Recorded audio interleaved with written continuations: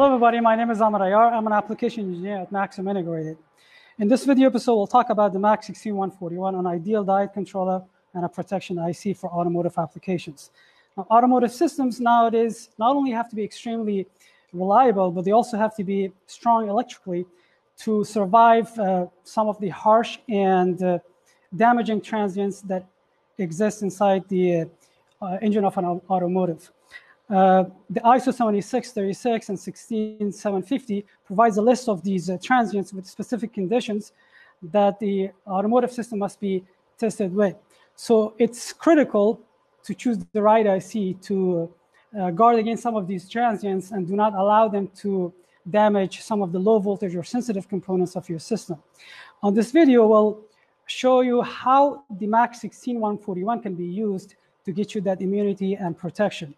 In particular, we'll look at the load dump protection capability of this device and how it can respond to a load dump transient of up to 80 volts. So what I have in front of me is the Maxim C141 evaluation board with all the necessary components for this demonstration. The input of this board is connected directly to an amplifier that will provide me the load dump transient of up to 80 volts peak. Now, once I trigger that load dump transient and allow it to reach the Maxim C141's input, we'll monitor the response of this device using a 4-channel scope. In particular, we'll be looking at the transient itself, the input voltage, the gate voltage, and the output voltage of the Maxim C141. So let me go ahead and start with a demonstration. So what I have on the scope is the input transient, which is the yellow trace, and as you can see, it goes all the way up to 80 volts.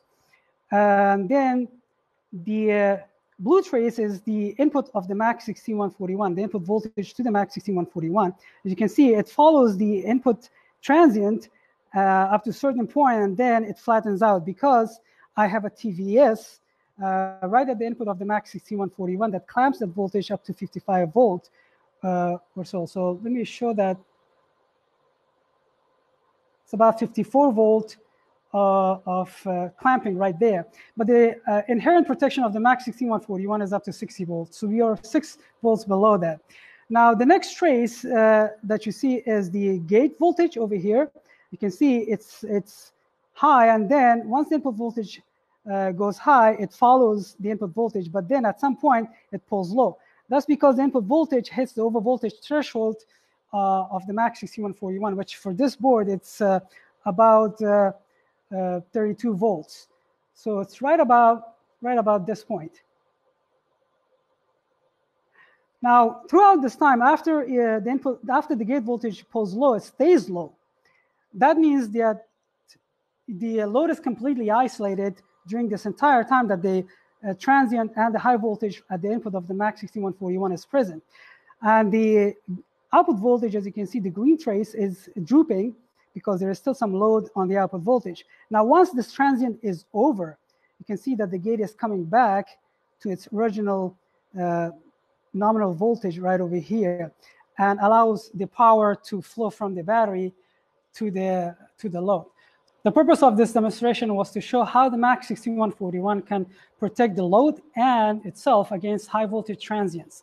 This device is not only designed for automotive applications, but is well suited for industrial applications as well. There's more interesting information on this device in the data sheet, and for that, you're going to have to go to our website at www.maximintegrated.com/Maxim C141. And thanks for watching.